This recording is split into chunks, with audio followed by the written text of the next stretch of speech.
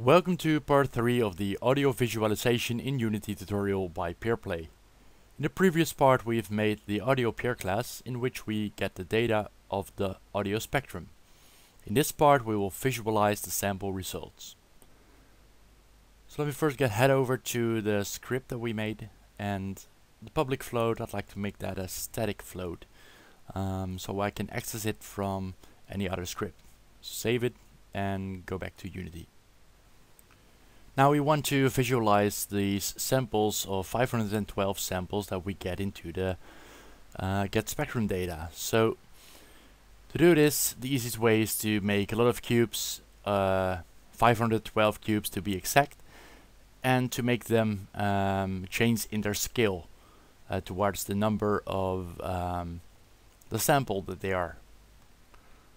So let's start by creating a new script. C# script, and we'll call this instantiate 512 cubes. There you go. And let's also add a new empty game object, and we will call this instantiate cubes. Now let's set its position to 0, 0, 0. And I'll put the script on to this object. And from this object we want to instantiate all around the object these 512 parametric equalizing cubes. So that's what we're going to script right now. So the first thing we need is a public game object, because we need a prefab to instantiate.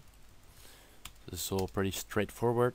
We'll call this sample cube prefab. And as we want to talk to 512 of these cubes, we need to store them into an array of game objects. So let's make a private game object.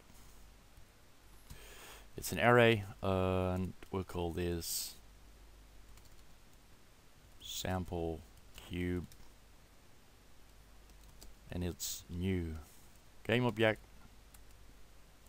and it has 512 length. Let's have a look into Unity at the instantiation script.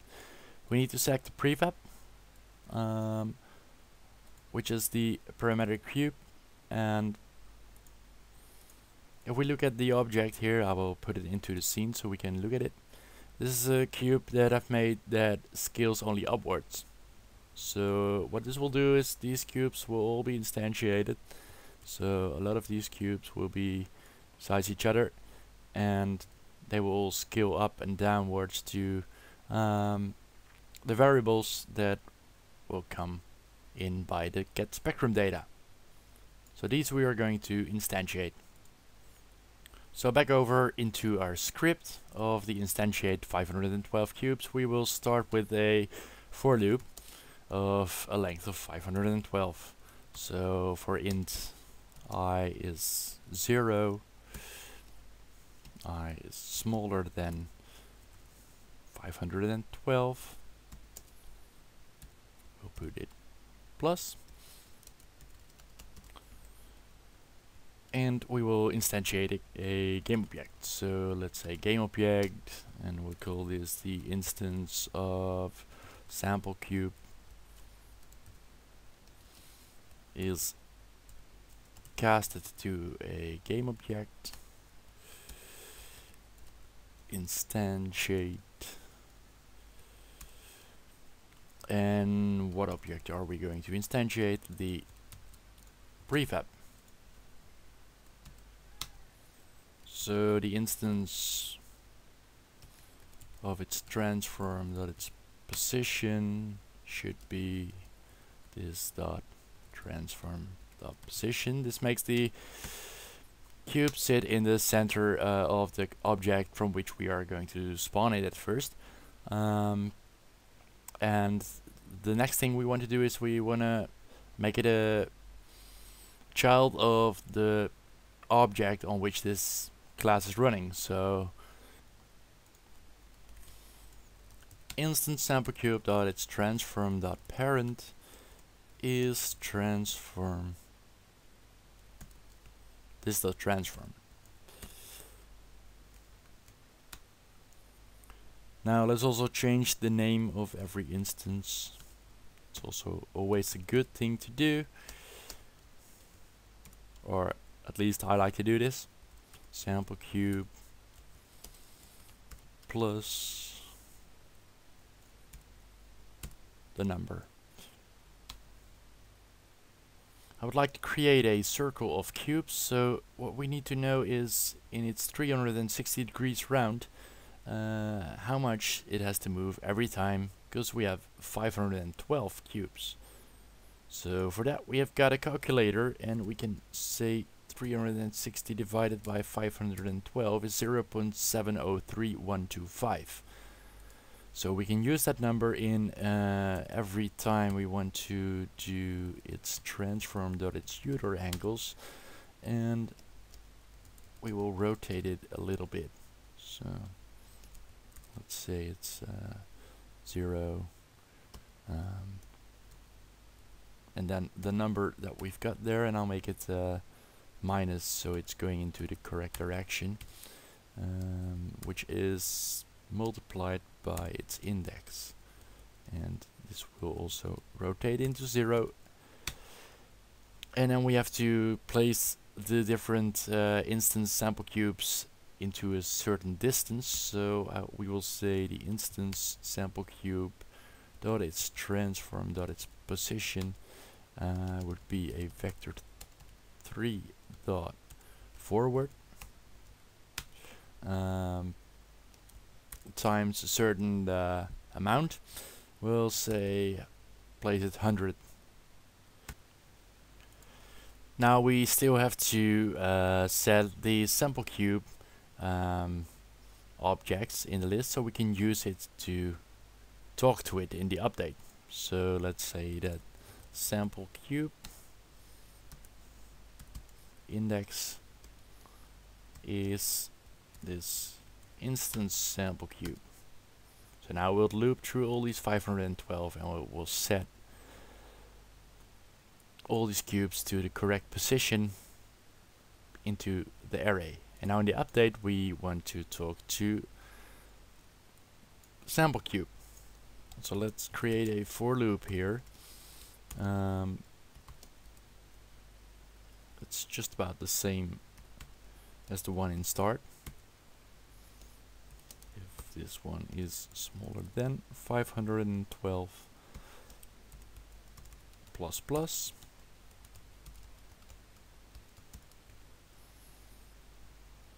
and we will say here, just to make sure that it's going correctly, if sample cube is not null.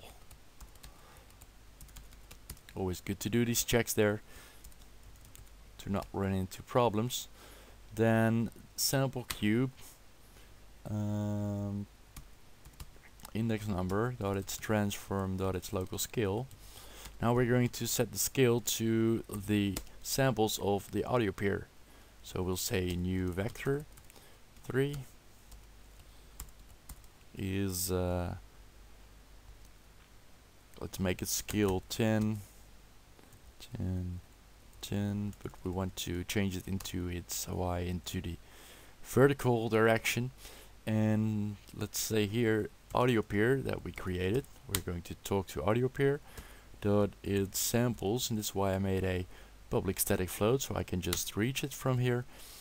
And we want to talk to the index, and the numbers into samples can be really small, so we can't really see what is happening.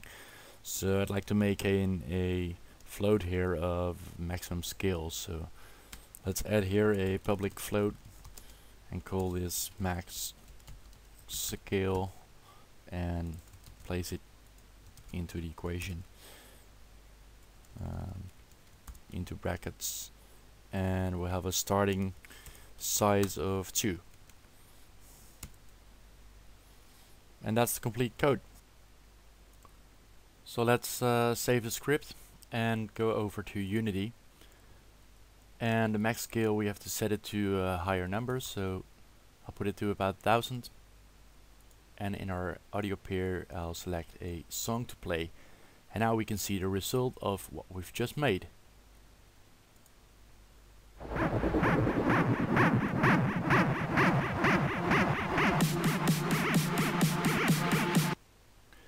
So you can see that it's working. It does get the spectrum values, and in the lower frequencies you can see really some result, but in higher frequencies you can't see a lot happening because the bass is actually really present in only a few of these bars here, and the higher frequencies are having a way wider spectrum, so the values here are very low.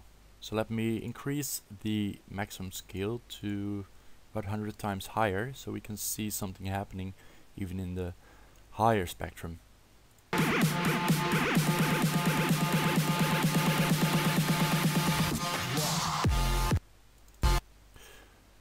So here you can see that the values get lower and lower over the spectrum, and this is not something we can really use in our game. So in the next part we will divide all these different segments over into a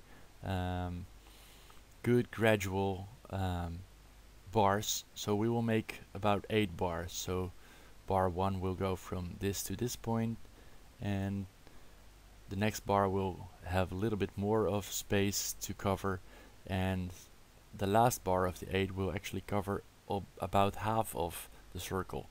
So you will get values that you can really use in your game.